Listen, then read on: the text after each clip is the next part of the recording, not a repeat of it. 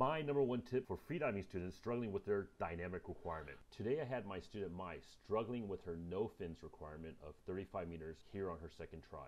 Her breath hold in general is pretty good, and she used to be on the high school swim team, which helps. My tip: never stop at the wall. The wall is a mental block you need to overcome, and I tell my students to make that turn even if you come up straight after. But usually making that turn removes the mental block and they find more gas to finish up the requirements. So never stop at the wall.